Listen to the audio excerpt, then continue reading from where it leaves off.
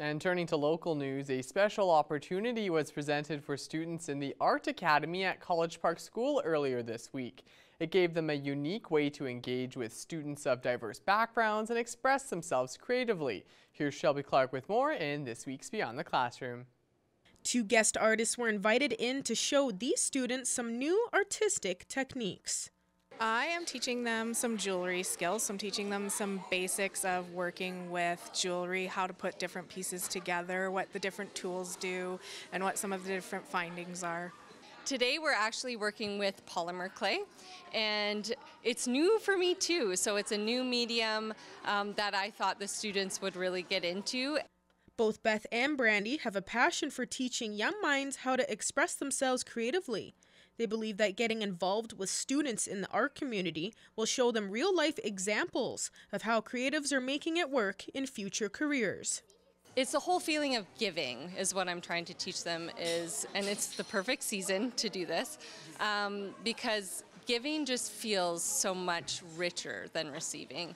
And every class we come in and we make space. We make space, and it's one of the things we close our eyes and think about the feeling of giving. Yeah, actually they've all come to the table with lots of amazing ideas and designs, and yeah, they're just being super creative about different shapes and ways to put things together. Many activities were on the agenda, like photography, drawing, making jewelry out of clay, and much more. Art Academy is highly recommended to other students who may want to try it out. Well, we went in the library upstairs and we got to learn photography, and we got to take pictures and go outside and do photography like that. It's been really fun. I'm making a little potato sitting on a couch. He's a couch potato. I liked when we went out into the field and we got to trace all of our hands, so we have all of our hands imprinted in one book. We've been learning how to use other mediums like markers, pencil, crayons, and we've been learning how to do art together. And that's it in this week's Beyond the Classroom. At Lakeland College, our students go beyond the classroom for immersive, hands-on learning experiences. It's about experiencing the real world, because the real world doesn't wait, and neither do we. And ahead of the holidays, the Lloydminster RCMP are hosting a public engagement event this week. I'm joined today by Constable Melanie Flynn with the Lloydminster RCMP. We're here to talk about the Coffee with a Cop event that's taking place on December 16th, this Friday. It's going to be happening at 11 o'clock at the West End Starbucks. So, Melanie, is this just an opportunity for people, the general public, residents here in Lloydminster to connect and ask questions with the RCMP? Yeah, the Lloydminster RCMP just wanted to host something during this busy Christmas season to engage with the public, and we decided the West End Starbucks would be a good spot because that's where we see a lot of traffic of shoppers.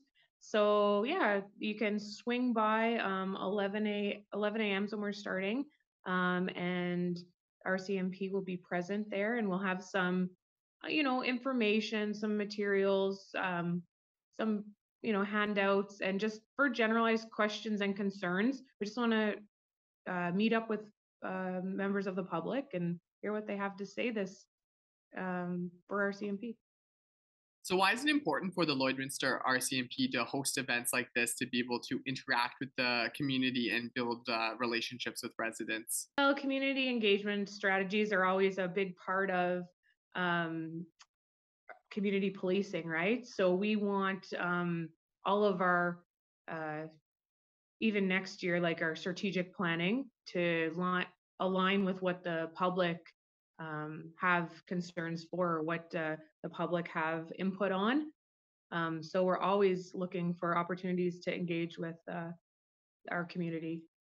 Is this something that the RCMP has hosted in the past, or is this a new idea? No, we see RCMP detachments all across Canada engaging with communities in that way. It's just cops like coffee, and it's a good way to kind of cut the tension, I guess, for members of the public to sit down and have a conversation with a cop. All right, well, hopefully there is a good turnout. The event's taking place at Starbucks on the West End this Friday, December 16th at 11 a.m. Coffee with the Cop. Get out there and ask your questions to the RCMP. Melanie, thank you for your time. That's right.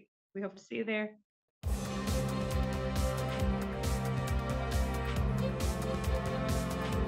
Into the world of curling, over 100 students had the chance earlier this week to learn from curling athletes who have won not only multiple Briars, but also an Olympic gold medal. Adil Ahmed has the story.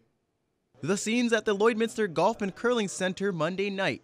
Young curlers getting together to learn from some of the best curling athletes in the nation in Team Botcher. I think it helps all of us a lot, and it just we get so much more experience and so much more insight on other things that help us to curl and be better. When you let it go, just like Brett said, a little bit more rotation. Over 100 Keene High School students attended the curling session. As part of a collaboration with Aztec Safety, Team Botcher graciously took their time, providing curling knowledge to the youth and answering any questions they had for them. This sport has given the four of us everything and then some. So this is our chance to give back to a younger generation, to teach them a little bit about the sport we love. And we have a platform and an opportunity to do that. So when that opportunity comes up, we jump all over it any chance we get. Ah, it's Pierre. Are you a skip? Nope. What position do you play? You're the lead? Yep. It's safe to say that Team Botcher is impressed with the next generation of curlers out in the border city. Adil Ahmed, Primetime, Local Sports. And now it's time for us to check in with Shelby Clark another time for an extended look at weather.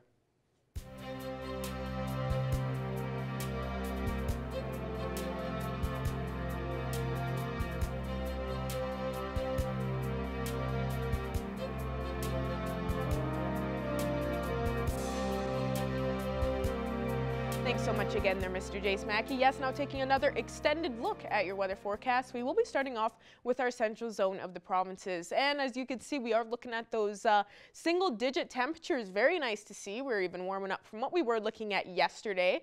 Most spots around -3, -4 degrees. Seeing that -6 in most with Red Deer, Edson, and Jasper. As we go a bit higher up to Athabasca and Cold Lake, they're slightly cooler with that -7, -9. But, you know, still underneath that -10 mark. So that's really nice to see as we are kind of warming up for today and catching a nice break from that cold snap. So to go over to our Saskatchewan side, they are looking slightly cooler compared to the Alberta side. Most spots are still at those single digits with that -7 and -9 degrees over on the Saskatchewan side here with Prince Albert and Meadow Lake. But as we go a bit lower to Melfort and Saskatoon, they have been hitting those double digits, looking at -10 and seeing -15 in Melfort. So looking slightly cooler in those areas. Now as we go over to our northern zone, they have slightly warmed up as well compared to yesterday. But as we go a bit higher to Stony Rapids and Uranium City, not too warm in those spots. -17 and -22 even in Uranium City. So definitely seeing some cool down conditions compared to the rest. -10 and 11 in most spots over on our Saskatchewan side in our northern area. So go over to Flin Flon, they are seeing the warmest with that -7 at that single digit. And going back to our Alberta side here, they aren't seeing too much warmer conditions compared to yesterday, kind of like what we are seeing in our central area. Slave Lake is looking the warmest with that -6, and then we start to cool down from there. -10 for Peace River and Fort McMurray. Grand Prairie is seeing -13, so definitely have dropped. Grand Prairie was actually seeing pretty good temperatures yesterday. And we go a bit higher to High Level in Fort Chipewyan, they are looking the coolest with that -14 and -18, so a couple degrees off from that -20 mark. So definitely looking a lot more cool down in our northern zone. Going over to our southern zone now, however, they are matching with us in our central zone. They are seeing those single digits in all their spots, especially on the Alberta side. -4 for Calgary and Medicine Hat, while it is -5 up in Coronation. The rest with Lethbridge and Banff looking at that -7, -8. So definitely looking still warm for today. And we go over to our Saskatchewan side, and some spots are looking slightly cooler by a few degrees. Seeing -6 to 8 degrees in the rest with Estevan, Yorkton, and Kindersley. The ones in the center here are looking at those double digits with -10, 12, and -13 over in Regina. So slightly cooler, but you know, still seeing those mid-teen temperatures. So not as bad as we've seen in the past. Looking at some overnight temperatures that we will be expecting for tonight heading into Thursday. We will be looking at some warmer evening lows for sure tonight in surrounding areas. Not hitting those -20s just yet. Isla Cross and Meadow Lake will be expecting just a degree off there, while the rest will be seeing a low of -17 to -18 degrees for tonight. But, however, without that wind chill, we will be seeing past that -20 mark, probably closer to -25 for these spots as well, as we will be, of course, expecting some slight winds. So just be prepared. It still will cool down quite a bit, although it is, for temperature-wise, it is looking slightly warmer from what we are used to. Looking at our hourly forecast for us here in the Border City for tomorrow, we will be starting off slightly warmer with that -10 to -12 degrees with around 8 a.m. to 10 a.m. But as we go through the day, we will cool down, but only by a couple degrees, which will be nice. We will be getting to the coolest with around -14 by the time we get to the evening tomorrow. So it will definitely be a jacket wearing kind of day. So make sure you are layering up just in case. But of course, you know, this is still a nice break, especially here in the December month. We could be getting worse. Now looking at our next few days here, we are going to be looking at -12 as we were looking at for tomorrow. Then get ready, because we will be, even though we will be warming up Friday, we will be looking at a high chance of some flurries for Friday and Saturday. So although we will warm up for a weekend, get ready, because we will be seeing some extra snowfall coming up. So make sure to have your shovels ready. And even after that, we will be hitting those -20s. So we were getting kind of spoiled here lately, so make sure you are grateful, taking advantage to get outside, because we will be dropping low next week. That's all I have for now. Our Jace Mackey will have our news coming up after the break.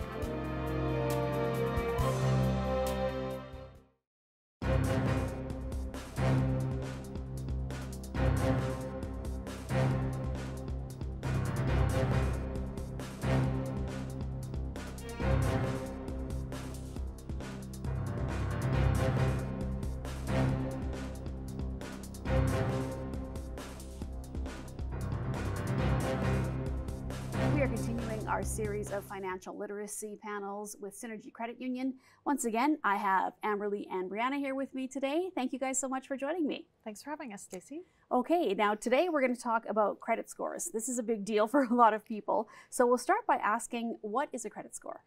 Credit scores are used by financial institutions to weigh the level of risk. Credit card companies also use them, again, to weigh the level of risk. Everyone starts out with a score of 0, and then they build up their score from there based on their spending and saving behavior. Okay, so what does the score mean? Can you explain to me what a credit score means? Yeah, so a credit score ranges from anywhere between 350 all the way up to 800. What this means is a low score could be anything 550 below. The middle range would be about 550 to 720. And a prime score is anywhere between 720 and above. So really what that means is, like, if you're in the prime area, 720 above, that's where you're most likely to be approved for new loans or mortgages and get the best interest rates. Kind of that middle range, you still may be approved, but you might have a higher interest rate, just as it means that the bank or credit union is taking on a higher risk. And a low score means that you may not end up being approved. Really anything below 600 may make it harder to borrow things for a purchase, such as a house or a car. Okay. And how are credit scores calculated?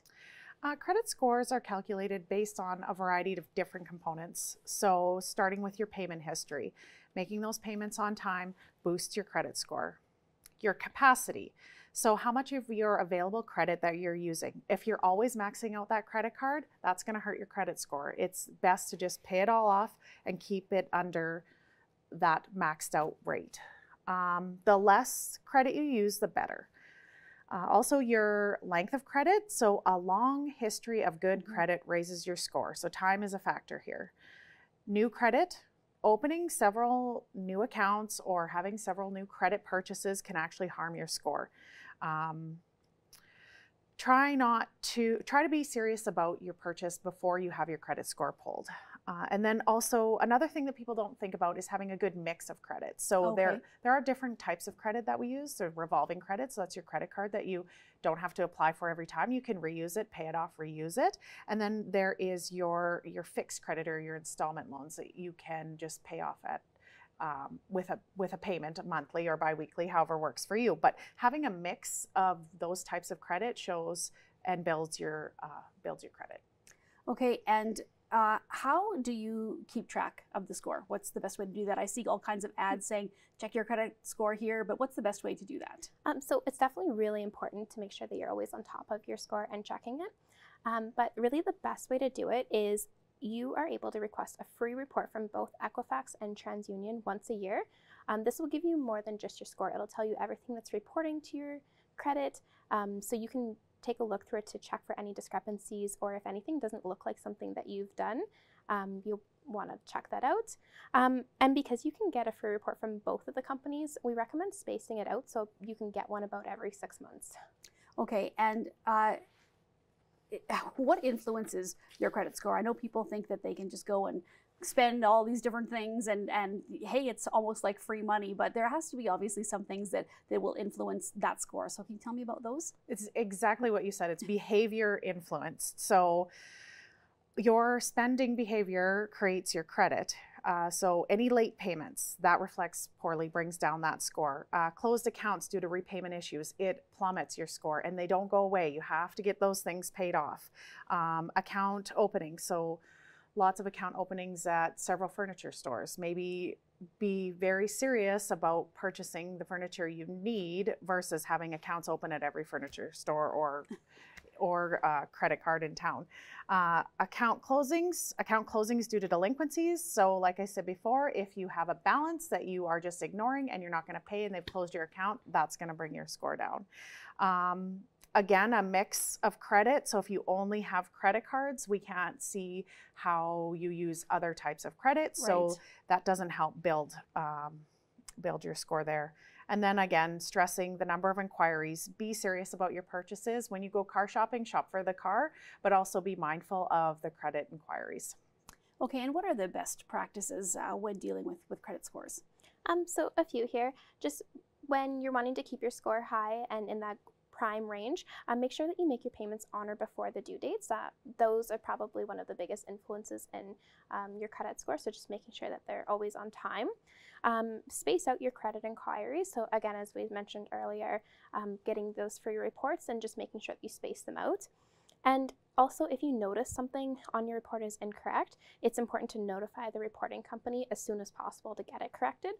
And again, if you have something negative on your credit history, ignoring it won't make it go away. So it's important to get in contact with the provider as soon as possible and make arrangements to pay it. Okay, well, this is all very good information, and I know credit is something that confuses a lot of people. If anybody's looking for more information, what's the best way to get in touch with the branch? Best way would be to either come into any one of our branches or give us a call, or go to our website at synergycu.ca. Okay, great. Well, thanks, ladies, for joining me today. Thanks, Stacey. Thank you.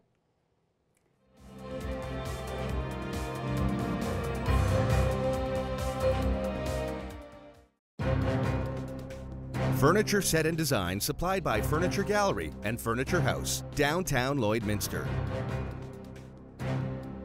I am so pleased to be joined today by Raul Medon. Raul, thank you so much for joining me today to talk about your latest album. Well, thank you for having me. Well, let's talk about Eclectic Adventurist. It's an amazing album and something really kind of different for you. Is that correct? Absolutely. It's the first album that I do that it doesn't have vocals on it. I've always been very interested in playing the guitar at a high level, and I've always admired great guitar players. So the pandemic gave me a chance to do this album, which I've been thinking about for a long time. Now, you have a number of different players on this as well. How did you decide who was going to help you out with this? I called people and they said yes. That's basically that's basically the way I did it. People that I knew on some level. Some of the people I had known well and played with. Some people, I worked with once and I really liked their playing, and I called them, that kind of thing. But people that I knew and that's basically how I did. And people that had a individual style, something unique about their playing. That was the other sort of criteria. So why do you think it took so long for you to get to the point where you could make this album? Or was it just something that you didn't really think about, you wanted to do the other albums, with vocals and such until the pandemic? Or is this something you had been thinking about for a while? It's something that I had been thinking about. I don't know if I felt ready. Also, there was the thing of always being on tour and not having the time to put it together. And of course, the pandemic took away all the excuses. So I just did it. But it was something that I had been thinking for a long time. Well, now that things are, almost back to normal, I guess, for a lot of people, will you also be doing a large scale tour supporting this as well, or have you done some shows already? I've done some, but it's kind of hard to do a tour with all these guys. Actually, probably won't be a tour with all the guys on it. It would be an incredible task to get all of them together for a tour. I think that's not going to happen. Now, you've had such an amazing career, including the Grammy nominations and working with some amazing people. What's next for you now, or do you get to just maybe sit back and chill out for a little bit, or is that not how you operate? I'm always working on stuff. I'm already working on songs for the next album. I'm in the process of writing a book as well, so I'm hoping to get to that now that I'm off the road. I was on a 2-month road tour, so that was really a long time, and I'm hoping to kind of do some other things. But I'm always working on stuff at home. So I have a full function recording studio, so there's always stuff going on. Do you think that this will be the only album that you do this way, Raul, or do you think No, that there'll be more of I'm this type thinking in about future? I'm thinking about volume 2 already, actually. Has the response been? It's been really surprising, I mean, I always knew and know that, singing is gives you a wider audience. There are some people that just can't approach instrumental music, but it's been really surprising. It's the kind of record I think that people can sort of have and put on, and it can be background music, it can be music to go to sleep to. I don't really care how people use it. Um, and I think some people were surprised by it. I don't think some people knew that I was this kind of guitar player. Well, it is absolutely amazing to listen to, and a great Christmas gift. Now, now is the time of year if you want to give somebody a gift, why not go for the album? So, if people are looking for more information as to how to find out more about you or purchase the album, what is the best way to, I guess, to find you in one location? Well, you can go to the website, raulmidon.com. The album is on Spotify, of course, and all that. But if you want to buy a CD, you need to buy it directly from us. So you go to raulmidon.com and you can buy a CD that way. Of course, you can get the digital version of it. But yeah, I think that's the way to do it. And as as I the guitar, the players on it are just amazing. I mean, I've got Mike Stern, I've got Romero Lubambo, I've got Jonathan Kreisberg, I've got Stefan Rumbel, I got Dean Parks, a great studio session LA guitar player. Just some amazing players. So I think people will enjoy it. There's something there for everybody. There's it's a jazz sort of leaning album, but it's not necessarily a strict jazz album. It's all original compositions. Well, as I said, it is an amazing album. So, thank you again for taking the time to speak with us, and good luck. We'll be looking forward to volume 2. Thank you so much. Thank you for having me. Well, that's our newscast for this Wednesday night. Thank you all so much for joining us, and we'll see you again tomorrow.